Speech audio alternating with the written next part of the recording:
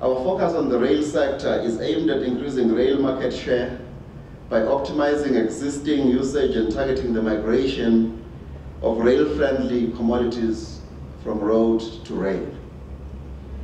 The success, therefore, of the City Deep container terminal upgrade is integral to Transnet's road-to-rail strategy.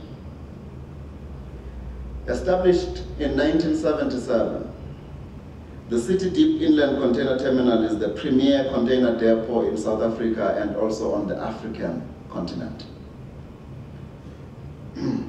It is not only the largest inland terminal in Africa, but also the 5th largest in the world. 65% of the container volumes from the ports are consolidated in the Gauteng province. Of the volumes that move by rail to Gauteng, at least 60% is handled through City Deep. There are others like Valcon and Pretcon in Pretoria.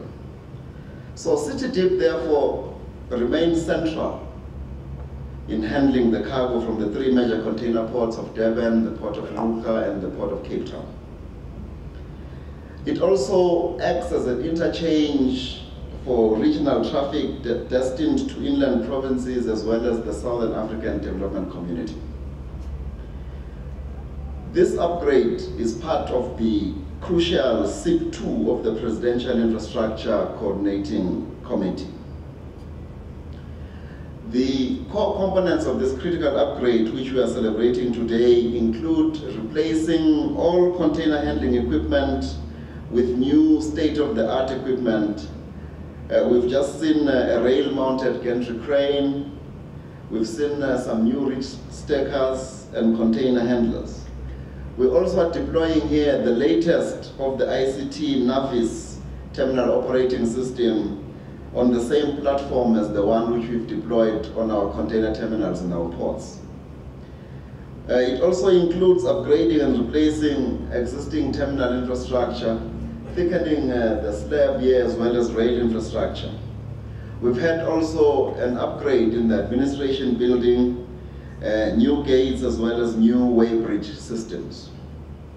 As a result of these improvements, we can now offer our customers a vastly improved service. These upgrades are crucial if we are to achieve the aims and ambitions of our road to rail migration strategy, which is at the heart of our key objective of reducing logistics costs. To all our potential as well as existing customers, we believe that this terminal will remain the premier inland port through which we can grow and increase trade.